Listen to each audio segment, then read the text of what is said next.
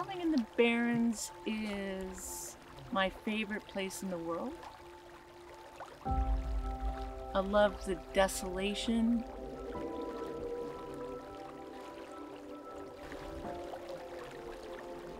It's got a beauty that it's hard to describe.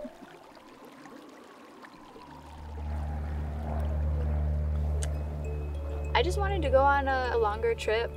I wanted to go somewhere more remote. I've wanted to see like the northern landscape for a while.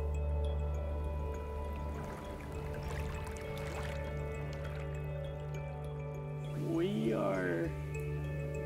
I don't really know where we are. I can tell you the coordinates if you want them. Yeah, the Clarke River is a main tributary of the Thelon River. It's just a beautiful tundra river, almost has mountain river vibes. Really great fishing, amazing cliffs.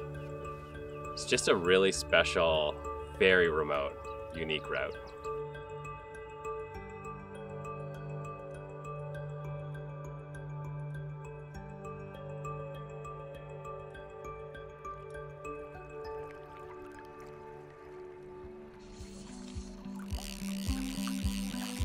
People are fishing, they're catching fish like you wouldn't believe. If we were on this by ourselves, we would never get to the end of the trip because we would be fishing all day long. I think there were 5 trout caught, 3 released, and 2 were filleted up for a dinner, and that was enough for 12 people. So the Thelon River is full of legends and full of history. I think it's the most archaeologically interesting and studied river in the Canadian Arctic.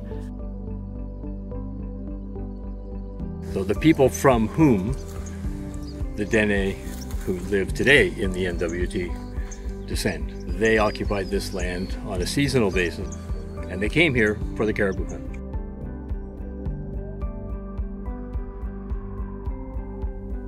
Dan Wong, okay.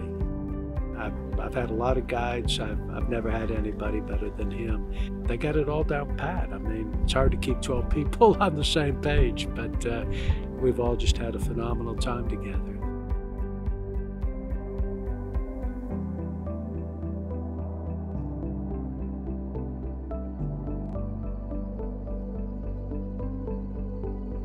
Sometimes they are places or experiences that you just can't describe with words. Look around.